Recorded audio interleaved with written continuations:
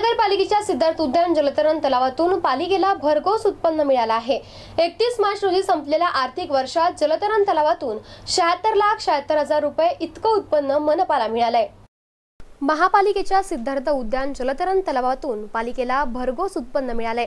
31 मार्च रोजी संपलेल्या आर्थिक वर्षात जलतरण तलावातून 76,76,000 रुपये इतकं उत्पन्न मिळाले।